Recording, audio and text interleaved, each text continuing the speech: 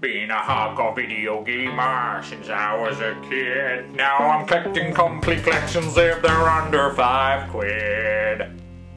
PS3. Hello! Welcome once more to VG Trader and my complete PS3 collection for £5 or under. Yes, this is the third video in my challenge to get a complete PS3 collection for £5 or under. In other words, I'm going to try and buy each game for less than a fiver. It's not proving easy. Yeah, there's a lot of games for less than a fiver, but obviously there's a lot of games that are going for sort of 100, 200 quid at the moment. A lot of rare games. The place to track those down is car boot sales, and I will do so. But let me go into some more games that I picked up for the collection. And the first game today is The Bureau, Xcom Declassified. I think you're stopping an alien invasion. I haven't played it yet. I think it's based on a PC game, so that's the first game I've picked up recently. I will try it and I'll get back to you. Right, next one is a JRPG, Japanese role-playing game for anyone who doesn't know, called Tales of Zestiria. Now, I sort of broke the rules a bit on this one. As I've said before, when it comes to games that are under £5, I'm willing to pay slightly more, so I'm willing to pay like, £7 for a game, if they're in a buy two games get one free, because I figure you're getting free games for 14 quid, which works out, less than a fiver a game. Hence it works. Tales of Zestiria, I think it was about £7, but obviously not £7. Well, it's supposed to be an amazing Japanese roleplay game. Again, I haven't had a chance to play it yet, and the other one I picked up is the special edition version, how do I say this? Tales of Xillia 2 Day 1 edition. Now this is the one that came out, I think, for people that pre-ordered the game, but I found it for the same price as a normal pre-owned version of this, and it was about £7. And yeah, it's in the tin box, nice and shiny, still in really good condition. I don't know if you can see that. Yeah, still pretty good, isn't it? Yeah, and that was another one, and I think it also comes with a CD. Special tracks selected by the development team. Yes, it also comes with a music CD, so that's cool. Now, another one that I was really pleased about, and I paid £1 for this at a car boot sale, was Little Big Planet. Now, Little Big Planet isn't a rare game at all. You can find it everywhere, and to be honest, you'll probably be able to pick it up for a couple of quid anyway. But look, sealed. Yeah, a sealed version of Little Big Planet for £1. How good's that? Amazing! And it wasn't the only sealed game I picked up that day, because the same people were selling Assassin's Creed Revelations sealed for £1. These people are bonkers. Not that they're particularly rare games. I mean, this, to be honest, would probably be about £2 if it wasn't sealed, but sealed adds a few quid on, doesn't it? And it's nice, yeah, because it feels new. I've also got a sealed copy of Max Payne free. Now, I got this as a present, so I didn't actually spend any money on it. Yeah, it was a present, and it was the massive box version. So I'm putting that in the collection because I think it counts. If I haven't spent a penny and someone's given it to me as a present, it counts. So if anyone else wants to give me any presents, haha, PS3 games please. Yeah, and the great thing about this is it also came with a really cool statue of Max Payne, sort of with a gun. He's just fired it and there's loads of bullets on the floor. And it came with a cool bullet keyring with like a real style bullet and some collector's art and bits and bobs. And yeah, I have actually played this. I had another version of this ages ago before I got the special edition version, and I sort of finished the game. So when I got the special edition given to me, I really just wanted the statue and stuff, which I've got on a shelf. So yeah, so I haven't opened this version. So, still sealed. Amazing. I've also got a limited edition version of Kane and Lynch Dog Days 2. To be honest, it's limited, but how limited? Probably not much. There's nothing particularly amazing about it. Maybe you can see the back. Yeah, and to be honest, the Kane and Lynch games are a bit sort of hit and miss, literally. You play two drugged up, I think, are you policemen or, I can't remember what you are. I have played the first one. In this gritty and brutal crime shooter, a simple job gone wrong finds Kane and Lynch on a desperate and frantic struggle to escape the entire Shanghai underworld. Play as Lynch, a medicated psychopath. Oh, I don't know if you're police or not. You're a psychopath.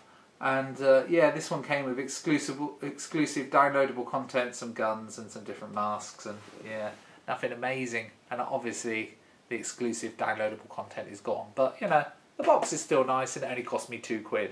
So there we go. Right, next one. This one I was so pleased about. I'd actually bought the normal version of Battlefield, Battlefield Bad Company, and yeah, I've shown that in I think the first video I did for this.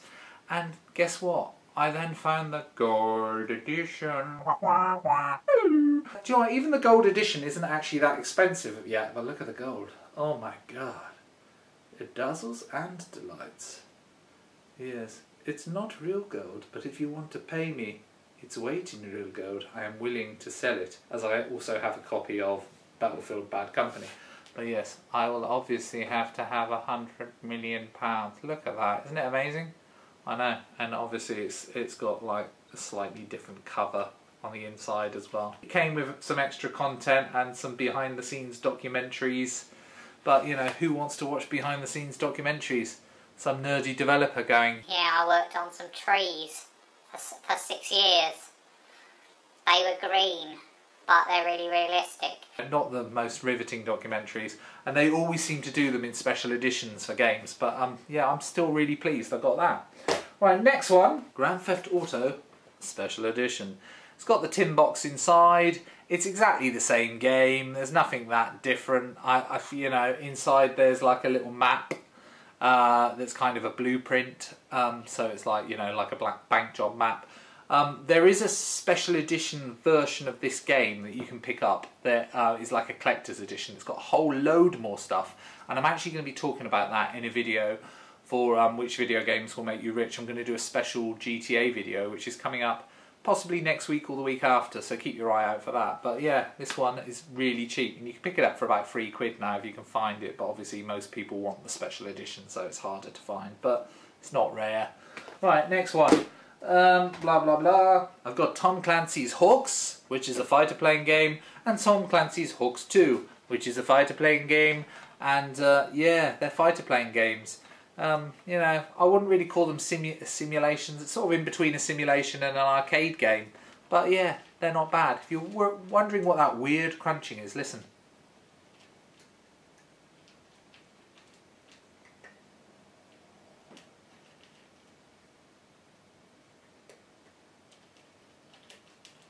I'll stop. It's my cat. Yeah. Pepsi turns up in these videos. She's over there eating some cat biscuits. She's not interested in game collecting. She's got much better things to do than me, the nerd, who just, you know, works as a servant for her. Anyway, back to this. My next game that I picked up for, again, £2. One of the best shooting games on the PS3, and that's Singularity. I think it's also on the Xbox 360, but it's absolutely amazing game. So yeah, I don't really like shooting games, but I love this one. So yeah, if you haven't played it, check it out. You pick it up really cheap, and it is, I promise you, amazing. Right, next one is Deus Ex. Is it Deus Ex? Is that how you... I thought it was Deus Ex to start with. You know, obviously not the best way to pronounce it. Don't call it Deus Ex, that's terrible. It's Deus Ex, yeah. And yeah, Human Revolution. There's a new one coming out of these on the PS4. And a new version of Deus Ex and yeah, Human Revolution. I don't know what the new one's called, but yeah, I saw the trailer for it. It looks really good. But this is a great game. Right, next one. It's my old friend Vin. It's The Chronicles of Riddick, Assault on Dark Athena. Now, this came out, I can't even remember what system it was. Was it a 360 it came out on originally? It was an amazing game. It's kind of one of those stealth games, and you have to, I think you have to escape from a prison. It reminds me of the first Batman Arkham Asylum game. Yeah, you have to escape, but it's a lot more gory, and it's utterly amazing. I think there's something else on this. Hang on, let me have a look. It's 2 great brutal games in one package. Yeah, blah blah blah blah. Includes remastered Escape from Butcher Bay. That was the original one. And yeah, this is Assault on Dark Athena. So this isn't the one where you're escaping from a prison, unless you're assaulting a prison. But yeah, Escape from Butcher Bay is the first one, which is also on the disc. And you know, I think it's been updated with some better graphics. But yeah, great game. Vin Diesel actually makes better games than he makes films. Terrible actor, but he actually owns a games company, and he also made Wheelman. I don't know if you've ever played that. The graphics were terrible, but it was a great game. Right, that's also on PS3, and I'll show you in another episode. Right, the next one I want to show you is Heavenly Sword. Everyone's dream woman. Everyone's dream woman. She's pretty attractive, isn't she? Yes, sadly she's not real, so she's not for you. It's kind of hack and slash game. It's pretty good.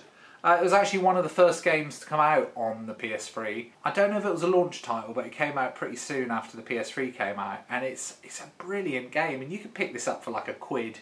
So if you ever see it around in any game shops or car boot sales, pick it up because it is brilliant. The last one I'm going to talk about today, or show you, Resistance Free Special Edition. Another gold box. I don't know what's so special about this. Oh, it's called Vinyl Effect Blu-ray disc. Who cares? Do you care if it's a Vinyl Effect Blu-ray disc? No one cares. Multiplayer booster, SRPA Black Ops skin, Infected Nathan Hale skin, Sentimental... Oh, Sentinel, not Sentimental. That would be rubbish. There's not really a lot that special about it, but it's a nice box and I paid £2 for it, so, you know, not bad. And I didn't have this version, so I was quite pleased. Anyway, that's everything for today for my PS3 collection for £5 or under. Join me again soon where I continue to try and build the complete collection. And don't forget to like and subscribe if you'd like to subscribe. Thank you. Goodbye.